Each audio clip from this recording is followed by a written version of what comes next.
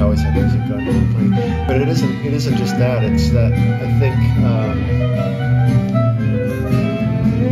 probably even more than the visual arts. I mean, I always feel like maybe if I were to do it all over again, I would have gone into music. Because it seems to be the much more potent art form than anything else.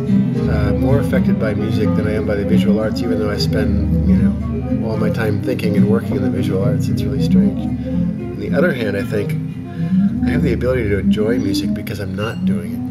I'm free to receive it and to just take it in and not have to worry about, wow, how did they do that? What was that particular compositional technique? Or how did they, I'm kind of free of all the technical side of it because I'm not involved in it. So in some ways I feel like maybe it would ruin music for me to become a musician or a composer of some sort. Maybe I'm best off enjoying it as a wonderful recipient, that doesn't have to worry about all of the details.